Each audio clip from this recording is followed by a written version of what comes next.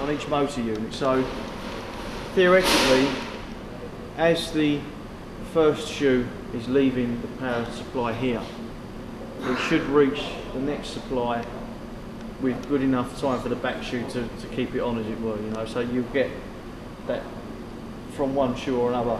It will be constantly in touch with the live rail. So basically 8 feet between the motors, or between the pickups.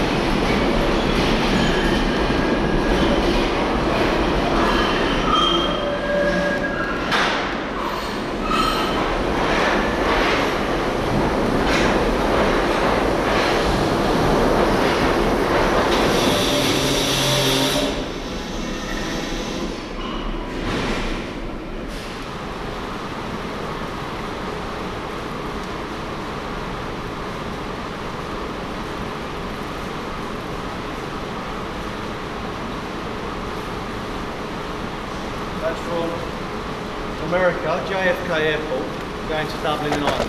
Whoops. That one. That wasn't very good.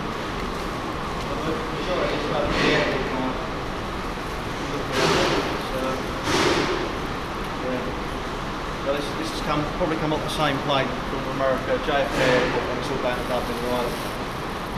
Now that comes through here and then is rerouted to another flight that goes to Dublin, or you? Well, from here they will go to Kemp Buildings for a connecting service down to the necessary dock or whatever that will take it over to Ireland to get it into.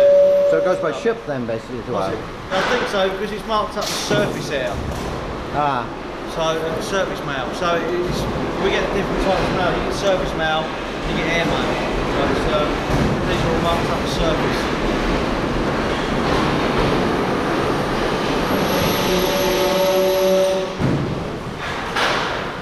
What's happening this Doug?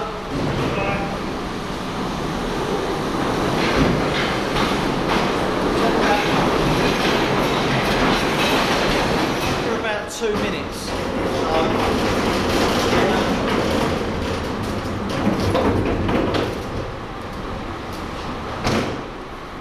After about 2 minutes or so, the route that was set drops out and it resets to another 5 minutes. So you then basically you've held the train up for too long.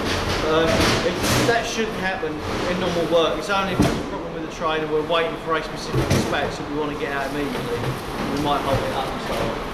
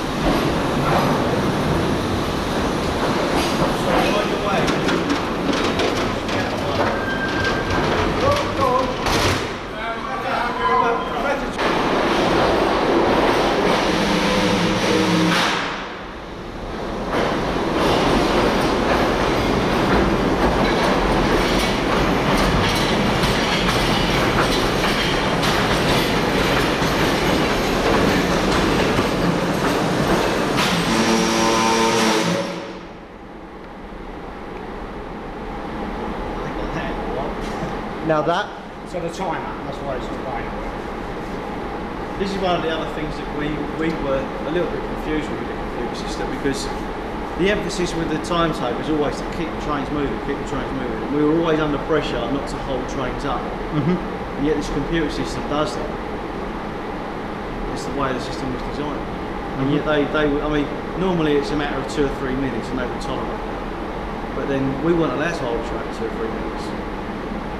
You know, when you're a switchman, you had your timetable. If the train came in early and it was loaded and the guys had finished with it, unless it was a stupid amount of minutes early, you would just send it on straight away. Because the earlier on a timetable system, the earlier it gets to the next station, the more time they've got if they need it. As long as it doesn't go late on that timetable. But this 5-minute block that's been built in means that you're always holding them back at the station until it's ready on the block time to leave. This time of day, it's unfortunately, it's very awkward. And another part of the equation that wasn't taken into account, the computer system was designed for a 7-station system. We're now down to 6 stations, so you've got the one station that was removed, they don't stop there, they go straight through. So you've lost part of that timing mechanism. And that's why it's actually West Central. So when they come from WDO, they should have stopped at West Central before coming here, but they didn't. So we actually get a couple of minutes extra on this platform, which if you've already loaded the train and given the ready signal, it's going to sit there for a few minutes. Really, technically speaking, they need to redesign the system. The program, yeah. But until they've taken the other stations out and so on, it's not something that's worth doing. Not a high priority, obviously. Now you also have an express here. Does that mean that sometimes trains go through on the outside line? Yeah, we used to do that. We used to have the Great West to East Anglian TPO Express and one vice versa. And that was for connecting services from Liverpool Street to Paddington. Now with this one, if you want to, if you start your camera, you can walk down and get yourself in shot pushing a button if you want to. It's, that train's cleared the section now, so.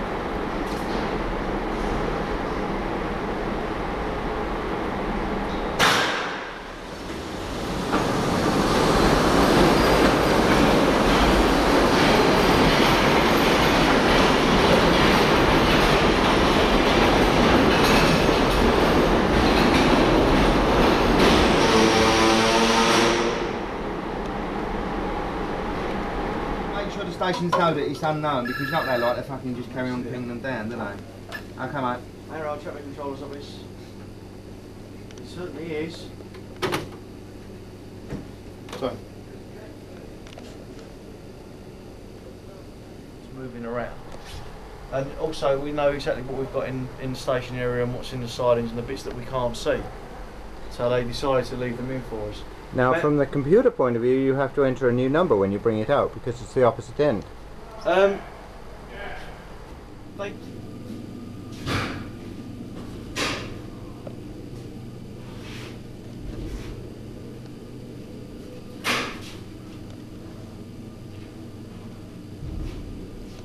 Computer frame.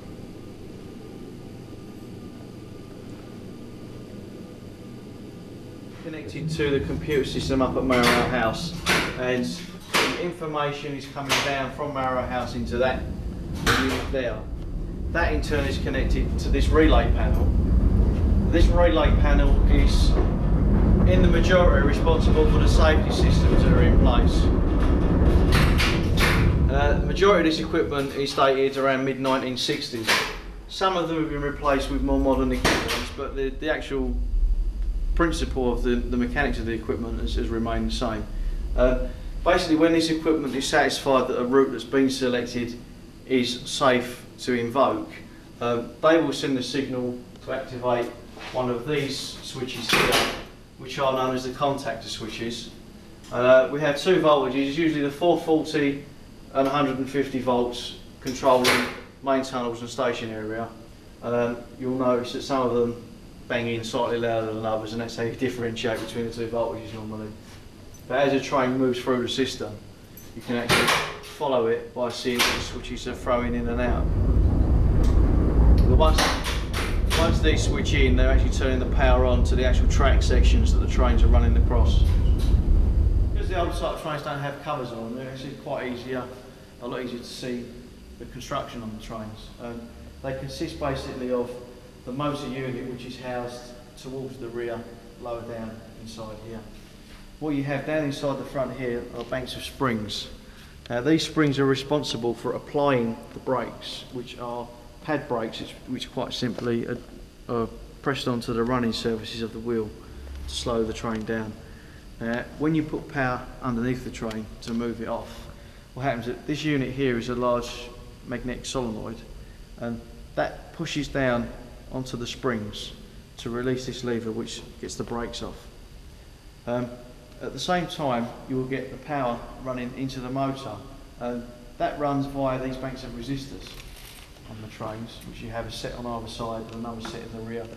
That helps to reduce any sudden surges of power into the motors, and therefore prevents any wheel spin or burnout of motors and so on. And that's it, quite simply, the construction, which is probably one of the reasons why they lasted so well, is because there's not an awful lot involved with them technology-wise. They're just simple and functional. What we've got over the back here is actually, on the back wall, one that's in its original form. That's the only one that still exists in its original form in the world, as there isn't another one anywhere else, and that's kept here. That other, just another one of the oddities, that thing in front of it, that blue construction, it's actually a vacuum cleaner that was used. There's an extension reel on the back that was plugged in on the station, and then they towed it into the tunnels, unwinding the cable as they went, and vacuumed the tunnels out. It's not something that's used anymore, as you can see. It's actually been recently pulled out of the tunnels. It was in storage in the tunnels. These are the only driver-controlled vehicles that we actually have. So we normally keep 2 of them up here in the depot, and we've got another one that we keep down at Paddington. The purpose of that is basically, if there is a problem at that end of the line, it's easy to use their own loco down there than to have to send one of these up. It cuts down on delay times and so on. The battery banks, you have 2 of them, the larger one up the top and the smaller one at the bottom. Generate about 350 volts supply. It weighs 7 tonnes and is capable of pulling 18 tonnes over X amount of miles. I don't recall what the actual mileage is.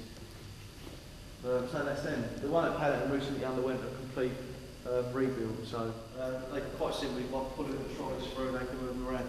Obviously, as they go from one half of the depot to the other, they had to change the cables over to a different line and so on. But by using the direction of running handles and changing direction and setting the points, they can basically shunt them around to wherever they want to put them. Very ingenious. But when you consider how long it's been here, and that was the method of control back in 1925, 6, 7. You know, it's it was way ahead of its time.